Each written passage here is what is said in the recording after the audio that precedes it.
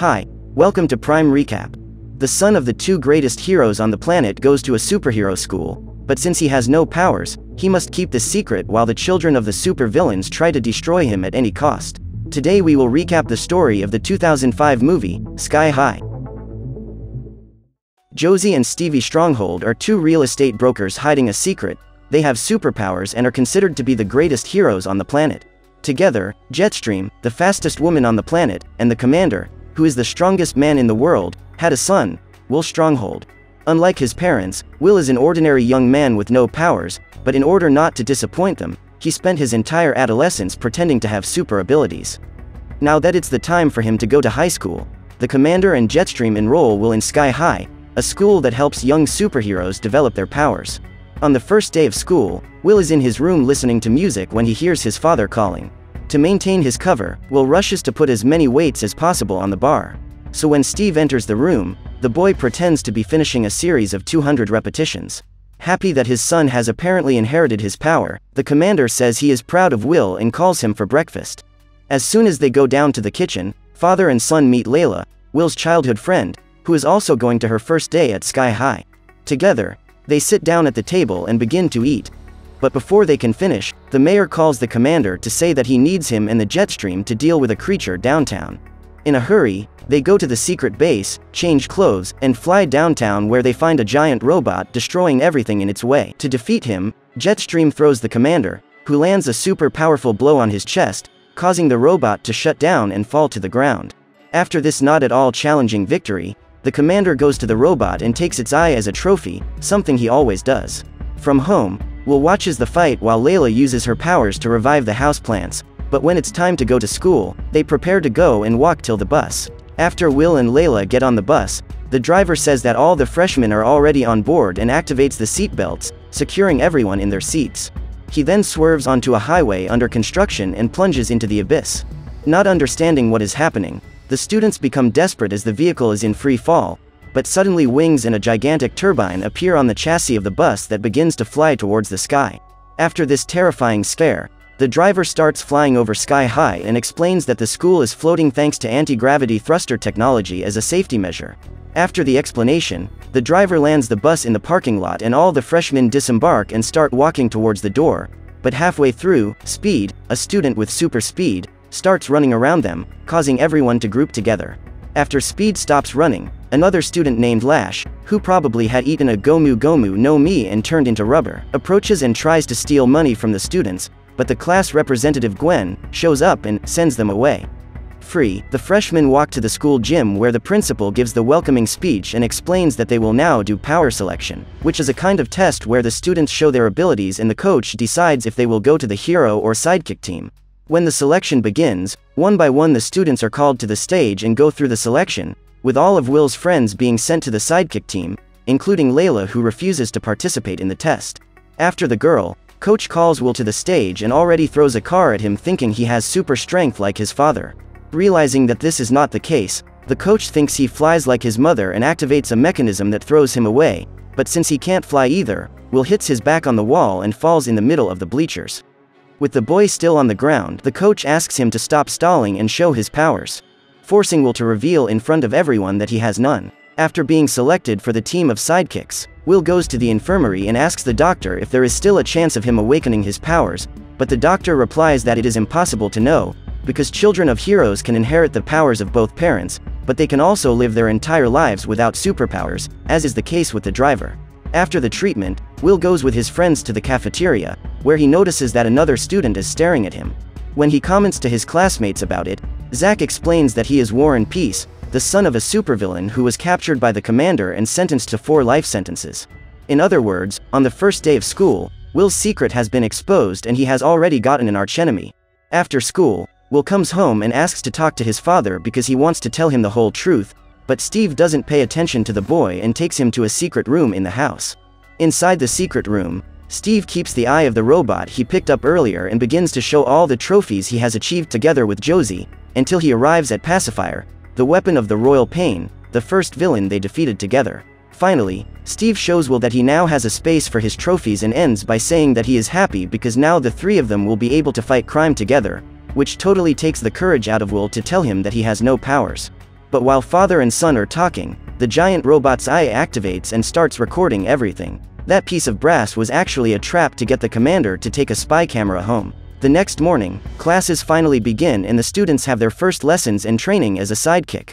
After class, Will takes advantage of his parents being away and takes his friends home to do the work, but suddenly the commander arrives by surprise and, happy that his son has made new friends, he asks them to introduce themselves.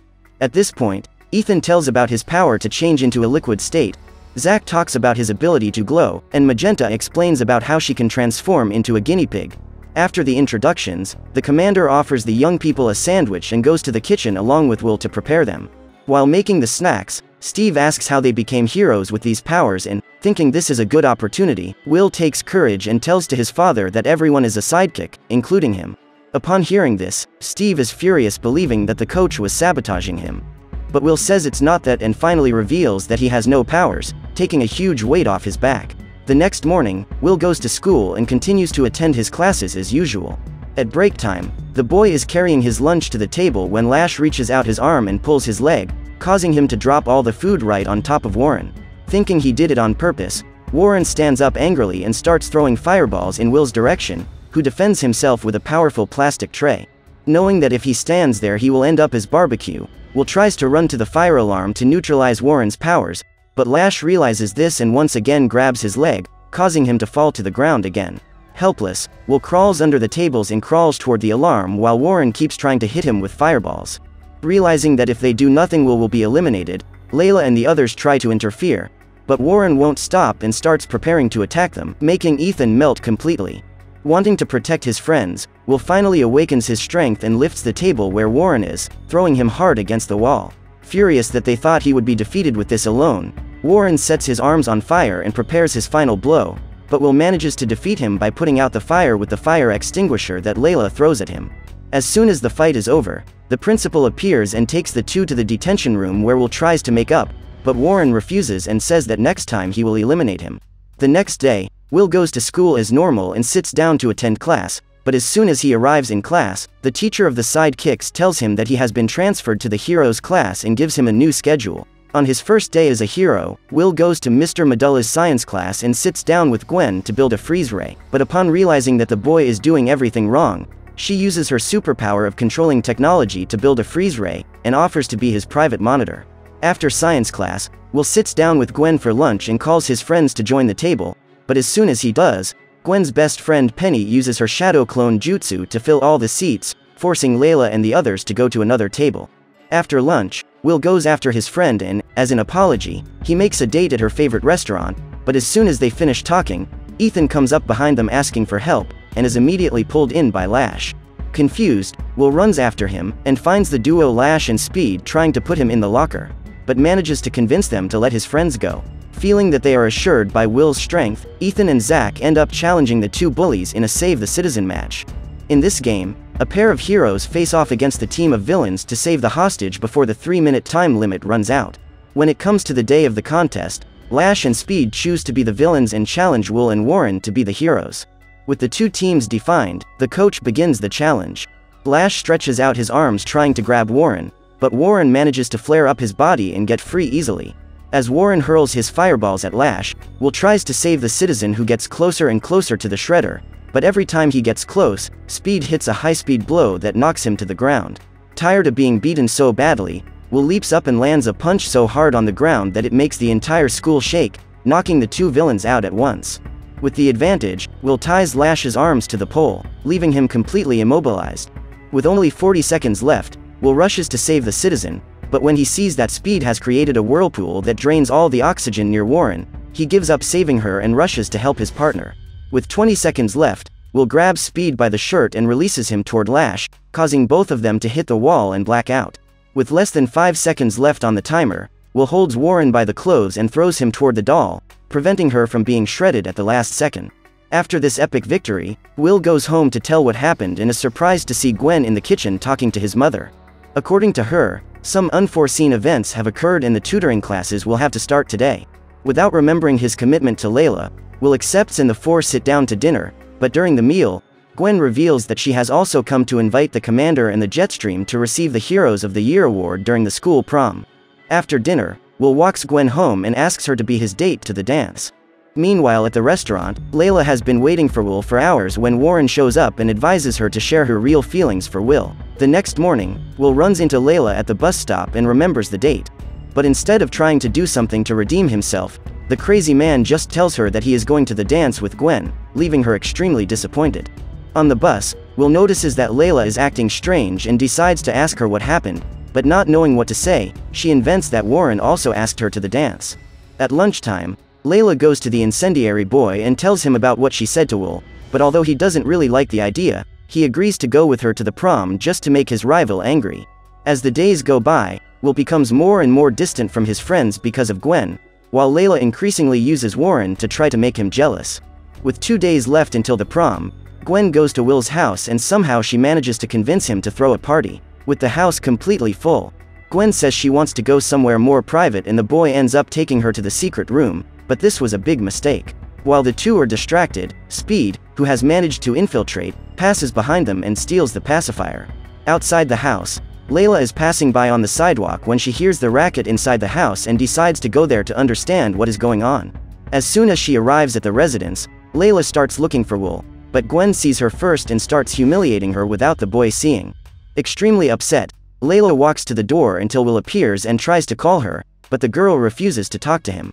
Finding this all very strange, Will asks Gwen what happened and she tells him everything she told her friend. Furious, the boy says that she had no right to do that and throws her out, leaving her completely hysterical. Eventually, he decides to end the party and tells everyone to leave, but just as Will is about to do so, the commander and the Jetstream arrive and drive that whole crowd out of the house. With the house empty, Josie and Steve start to fight with Will, but he is so upset that he doesn't even care and just goes to his room. When the day of the prom arrives, Will tells his mother that he doesn't want to attend. She hands him the graduation album from her time to make him rethink, but this fails to change his mind and he is just left watching the album as she heads to the party.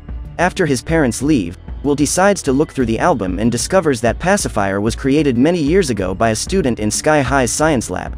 Believing that this could be Gwen's mother, Will looks at the place where the pacifier should be and finds that it is no longer there, finally realizing that Gwen was just trying to distract him to steal the object all this time.